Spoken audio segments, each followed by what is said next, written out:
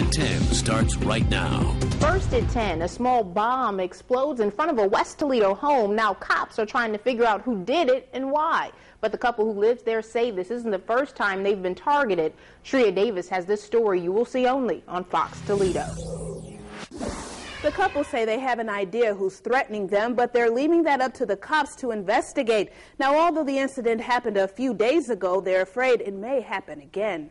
Makes us feel both very violated. Wayne McDowell and Steve Myers have been together for years, but this year they've been targeted with a possible hate crime. You see, on Thursday, someone threw a small homemade bomb on their grass, which exploded. A mailman passing by saw it happen and called the police immediately. Thankfully, it didn't cause any damage. It was like a pop bottle, a plastic pop bottle, and I guess they must have used aluminum foil and they make it really small balls in it. But the coward also wrote racial slurs on their motorhome months ago, and they say that was very disrespectful. It's very degrading. It upsets me, but you know what?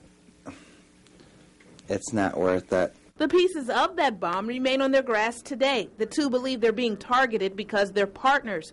Wayne and Steve say they like their Burr Oaks drive home and they don't want to leave. They just want to be left alone. We do everything daily just like anyone else does. I mean, we try to mind our own business.